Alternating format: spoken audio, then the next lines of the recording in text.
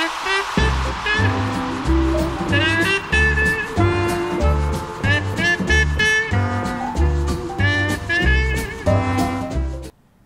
now the third time I'm trying to do this.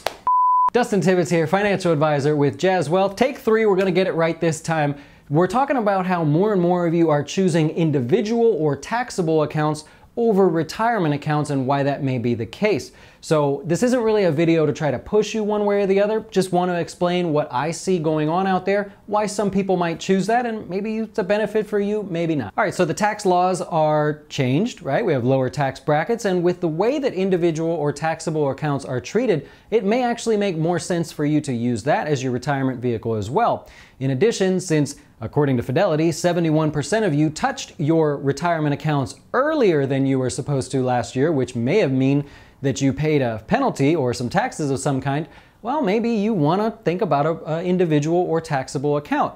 Now, ideally, you shouldn't touch it till retirement, but instead of being that guy that says, leave your money, you know, don't touch it till retirement, well, if most of you are touching it early, then, well, let's make sure we're getting you the best possible setup for what may happen to you. So let's get started. We're going to do some pros and cons of the 401k versus the taxable account. One of the pros of a 401k is that it reduces your taxable income. The money that you contribute is tax deferred, and so therefore it can reduce your taxable income or even bring you into a lower marginal tax rate.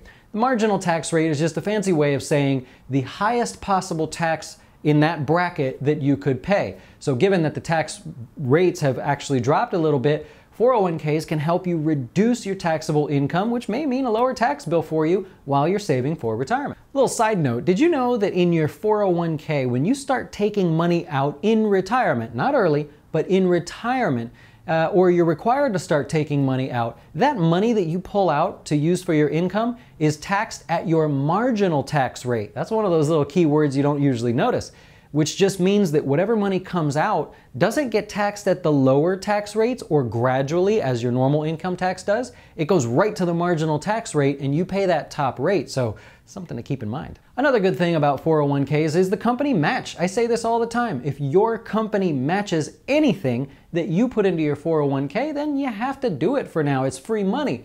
Now that might fluctuate over time. See, in the downtimes, some companies tend to reduce the amount or eliminate the amount that they will contribute to your 401k. And for that reason, we use the match portion as a bonus. We don't really factor that into your retirement plan as we're working for you here at Jazz Wealth. One of the negatives of a 401k is limited investment choices. Now, they're not horrible. I'm not saying they're bad investments, but you really do have a limit as to the choices. Another negative is the target date funds that you find in 401ks. I don't like to make videos that like scare people or try to pressure you one way or the other out of fear, but target date funds really have me concerned right now. And if you watch some of our previous videos, you'll kind of see they are taking extreme, absurd, ridiculous amounts of risk in your target date fund, and that's going to come back to haunt a ton of people, and I hate to see that. So I hope things change there, but for now, they're taking risk that you have never, ever seen before in the history of target date funds. Well, let's go over to the taxable accounts. So in a taxable account, one of the negatives is as you put money in, you're not reducing your taxable income. So the money goes in is just any money. There are actually no rules. The money can come from anywhere. If your friend owed you some money and they paid you back, you could put that in an individual or taxable account. So it doesn't help you in the short term, your taxes for the short term. Now that may be a big deal to you. It may not be for others. So again, this is not a video to push you one way or the other. We're just making comparisons. Another bonus for the taxable accounts is that there are no income limits. You can make as much as you like, contribute as much as you like, which means there's no contribution limits. So $5,500 for a Roth IRA or traditional, that doesn't apply in a taxable account. You can put as much money as you like in there from any source, anywhere that you want to. There are no rules. There's also no rules on what you can invest in. There's no limits like the 401k has.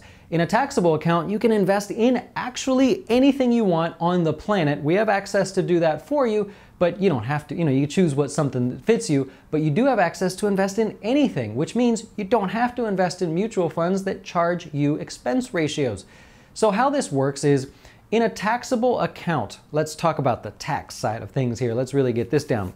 In a taxable account, what happens is you pay the tax when you realize any gains. And realizing gains means when you sell a position that you owned for a profit. That does not mean when you pull money out of your account.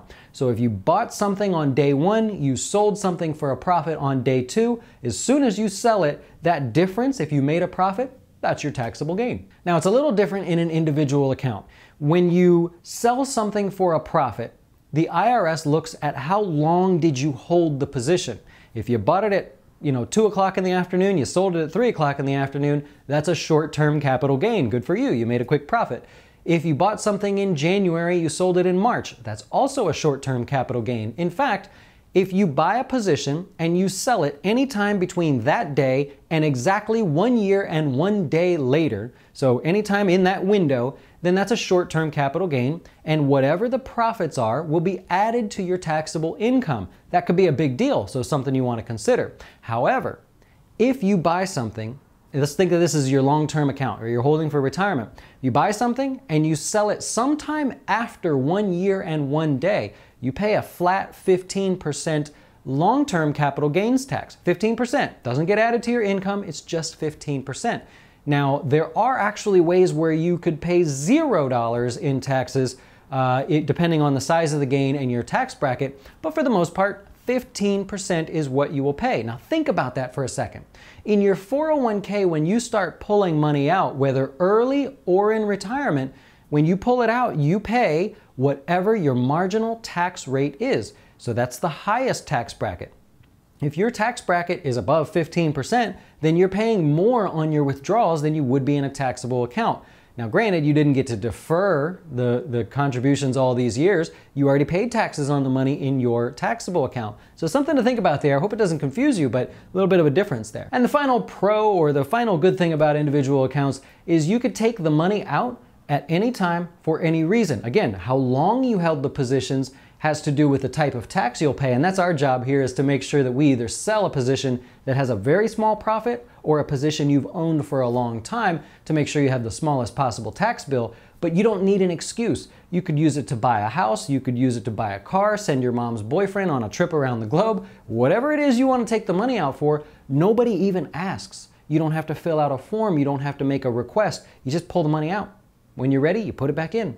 No limits, no max contribution limits, nothing, and nobody cares if you take your money out or put it back in. So, for the 71% of you that touched your early retirement last year, for 2017, how much did that cost you for taking money out? Now again, I'm not trying to push you one way or the other, I'm just saying, look, if you're the type of person that uses your retirement account for some savings and then maybe occasionally you take some money out but you're leaving some of it for retirement, this may be a good complement to what you already have. It may not be a good standalone retirement investment vehicle, but it may be a good complement. Well, if you enjoyed that video, you really like this one. This one shows you how 13.4 is the most magical number that you'll want to know in retirement.